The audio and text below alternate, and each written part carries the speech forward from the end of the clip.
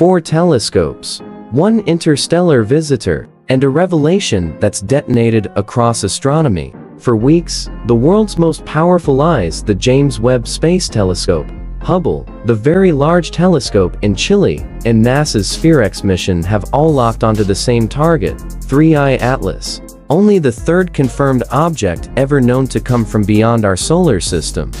What they found? It upended comet science from the ground up.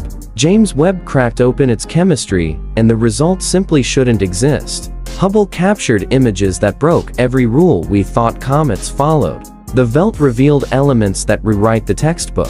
And SphereX, it spotted a nucleus so massive, scientists were left speechless. Piece by piece, the mystery deepened, until finally, the verdict was undeniable. Atlas is not the comet we thought. It's something stranger, something bigger. It started with James Webb. On August 6th, Webb's near-infrared spectrograph zoomed in on the shimmering haze around Atlas, the comet's coma. What it found was staggering. Instead of water vapor, the usual hallmark of any normal comet, Atlas was saturated with carbon dioxide, a ratio of CO to water higher than anything we'd ever measured.